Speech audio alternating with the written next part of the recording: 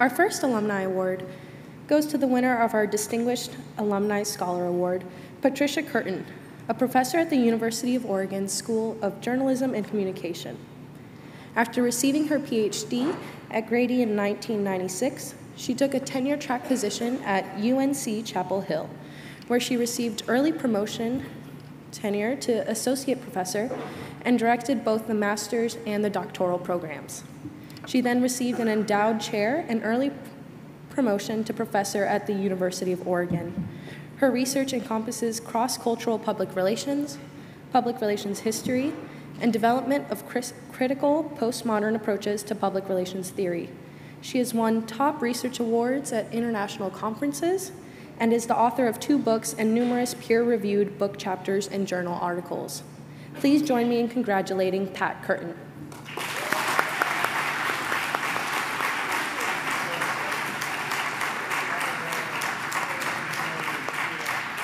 Good evening, everyone.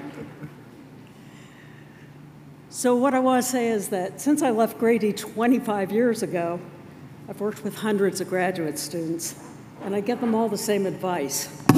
You can't have too many tools in your toolbox. You have to have the right research tool for the job. I learned that lesson at Grady. I came here as an older student with an insatiable curiosity, always asking why and how. Looking back now, I realize that didn't make me the easiest graduate student to deal with. Sorry, folks.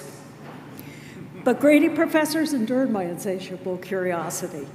They pushed me to engage with what I needed to know and how I needed to go about knowing it. They encouraged me to grapple with a wide variety of theoretical perspectives and myriad research approaches. At times, I wandered kind of lost, but they always prodded me and I found my way back out of the maze. I've had a successful research career that has had an impact on the field thanks to the tools that Grady provided me.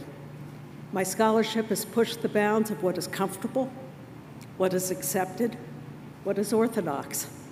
That's what good research tools allow you to do.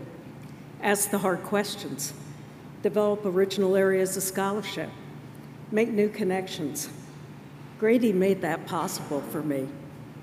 I don't have the time or words to individually thank the many Grady people who helped me on my way, but 2 people here tonight inspired my research, and I'd be remiss if I didn't mention them. Carolina Acosta-Alzura opened my eyes to the rich contributions of critical approaches to public relations, and Karen Miller-Russell set the bar for public relations history scholarship. I am forever learning from her. Thank you for this great honor, but thank you most for the variety of tools in my toolbox. It's been a gift beyond measure, and it's one that I work to pay forward every day. Thank you.